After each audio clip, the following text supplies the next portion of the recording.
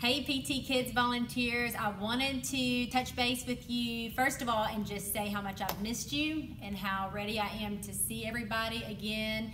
I'm sure you're wondering, when are we going to ever start Bible classes again? And I will just say right now, we are hoping to start in September. That's the target goal for us, but everything of course is a little up in the air at this moment.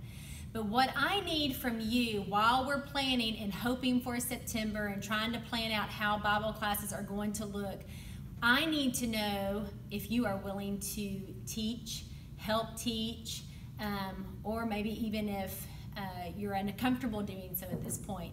So if you will just, I've got a link that I'm going to give to you at the end of this video, and I just need you to tell me, yes, I'm willing to teach, or maybe no, I'm not comfortable at this time, just so I can work in those parameters and just know who my volunteer base or what my volunteer base looks like.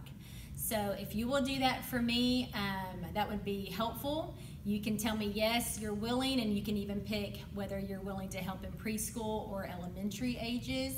And then once I figure out how it's going to look, I will contact you as we get closer and just make sure you're still on board. If you're not at that time, that's okay. You can tell me that.